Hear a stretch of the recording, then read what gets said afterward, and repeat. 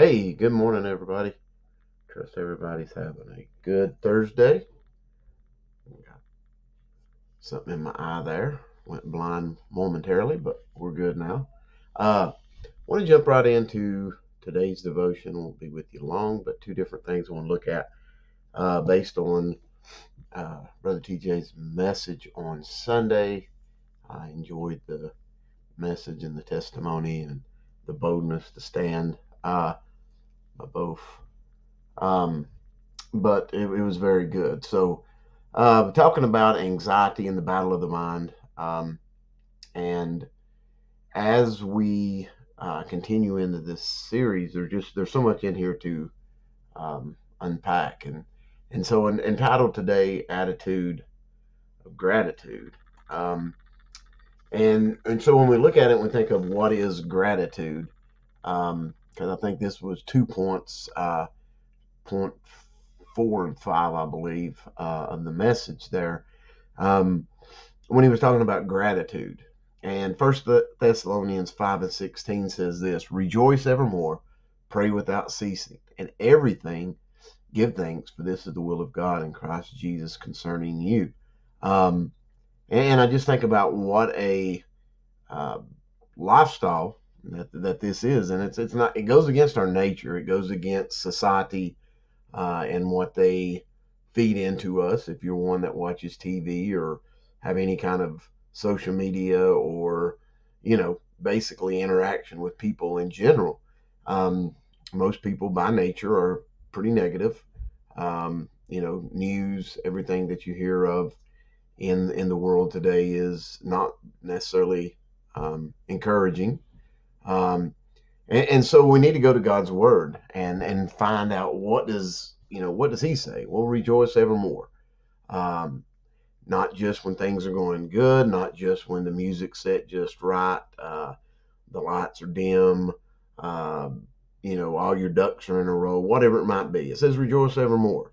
Then it says pray without ceasing, and I love the fact of and this was the other thing that kind of hit me. Um, Later after the service, was thinking about it as the day went on, and of course the Bella Hay that pastor was using and talking about casting our cares on him, and talking about when he used to help his papa do hay and stuff, and of course have done my share of hay, and still do my share of hay today for horses and cows and this, that, and the other. But one thing I was thinking about, if you know the mechanics of how a baler works, as that big bell that he had on the stage up there was put together, there's a big wheel on a baler, and it has two tines or a fork, and as the hay comes in through like a conveyor, then it presses it, and then it'll go back around and it'll press it, and it'll keep pressing and pressing and pressing until you get a 3-4 foot bell that weigh 50 pounds. And I think about that a lot of times in our prayer life. That's it, that we will do it our way. We'll continue to try to strive and do things the way we think they should be done. And then once we hit rock bottom, then we just unload on God and give Him, all this stuff. And we, obviously that's casting our cares upon Him. But I thought of another way of casting our cares upon Him, as Pastor was talking about as well. And it's just the same way that hay is put together.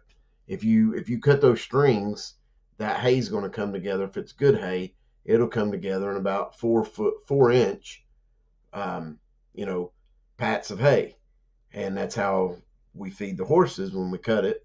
Each one of them get a pat of hay.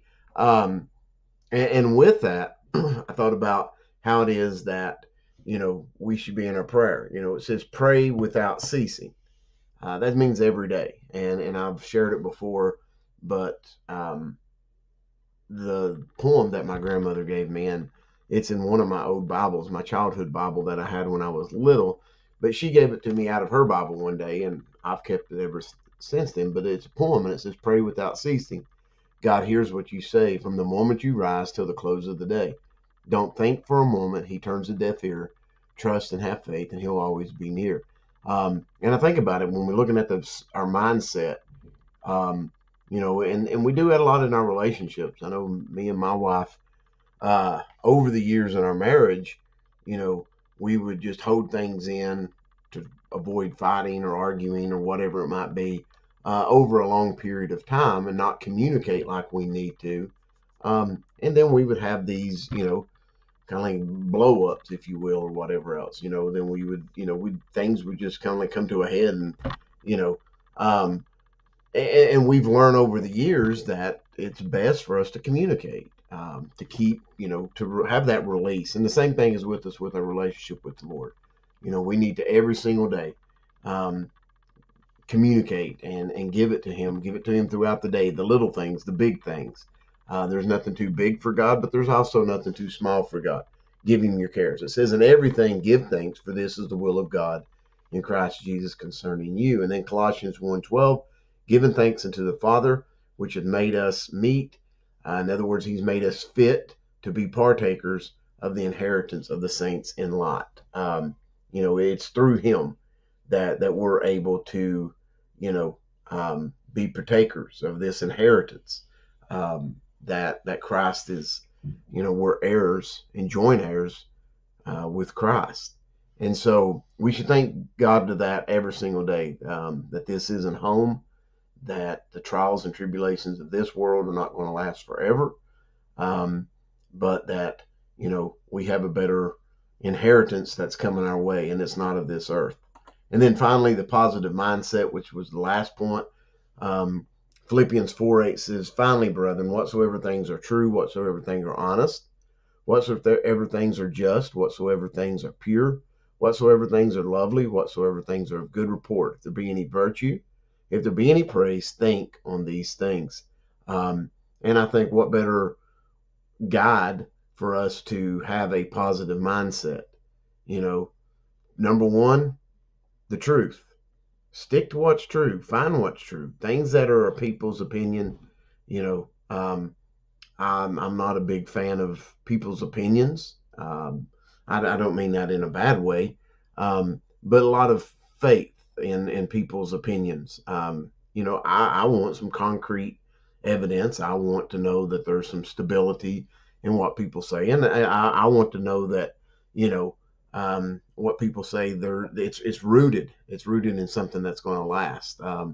And so, so many times we hear, well, I think that. Okay, well, that's good, but what's their background in thinking that? I could tell you, I think what's wrong with your car, but I'm not a mechanic, so I please don't take that to the bank. You may be pushing your car or walking. So, but whatever things are true, whatever things are honest, okay, whatever things are just and pure, lovely, things of good report, things that have virtue to them, okay, and anything of praise. Think on these things. And so, best way to have a positive mindset is to dwell on those things. So, didn't mean to be so long. Hope you got something out of this. We love you guys. Have a great day.